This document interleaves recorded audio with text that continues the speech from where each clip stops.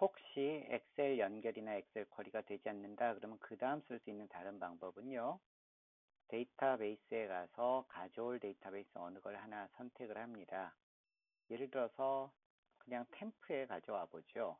그리고는 태스크에 가서 가져오기, 내보내기 중에 혹은 SQL 메뉴에도 있어요. 어느 거든 이 둘 다 똑같습니다.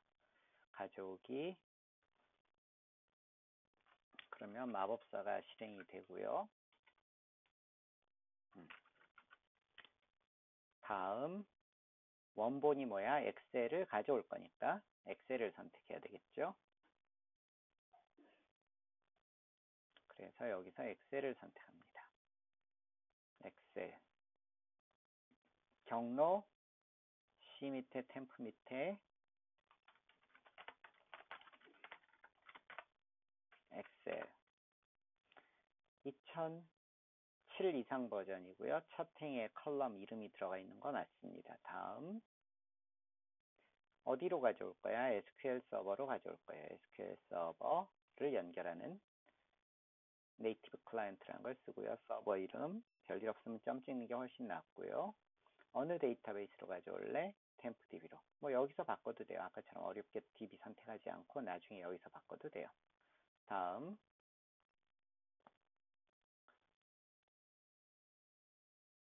테이블 하나만 가져올지 전체를 다 가져올지 할 수 있고요. 지금은 테이블 하나만 가져옵니다. 거기에 sheet1이라는 이름으로. 그래서 이쪽으로 와서 이름을 뭘로 할 거야? 저렇게 어렵게 하면 힘들잖아요. 테스트 그럽시다. 매핑 편집을 하면 거기 안에 있는 컬럼들을 다른 형식으로 가져올 수 있어요. 얘들이 이쪽에 올 때 이런 데이터 타입으로 온다 라고 돼 있죠. 필요하면 이걸 얼마든 바꿀 수 있습니다. 나중에 바꿔도 되고요. 즉시 실행하자 또는 저장하고 파일로 그러면 이게 재활용할 수 있어요.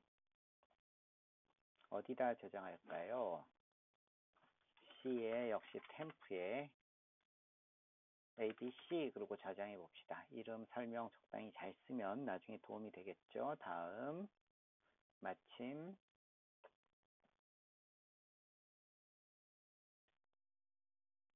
끝났어요. 1439개가 들어왔대요.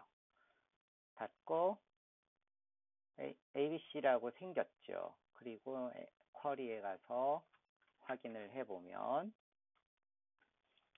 select 별표 from tempdb의 abc라고 이름을 줬으니까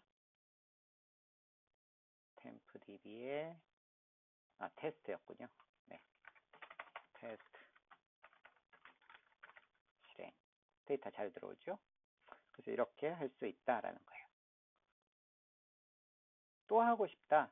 만약에 엑셀에 데이터가 바뀌었어요. 그래서 여기 값들을 죄다 지워보죠. 아니요. 이 값으로 그냥 다 치워볼게요. 저런 값으로. 네. 그래서 치웠어요. 눈에 띄게 1이라고 할까요? 그냥. 네. 그럽시다. 1이란 값으로 여기를 다 채워볼게요. 저장할게요. 그리고 나면 여기에 들어와 있는 이 값은 아까 이전 값이죠.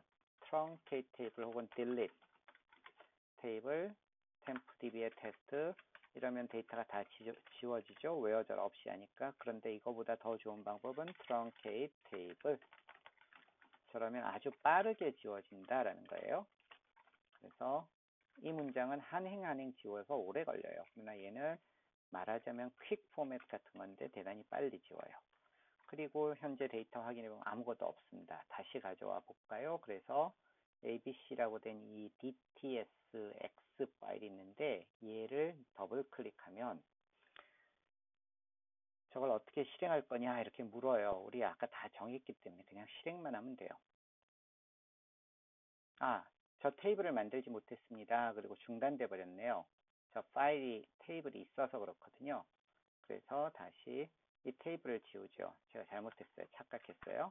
drop 테이블 저 테이블 실행 그리고는 다시 해보죠. ABC. 실행.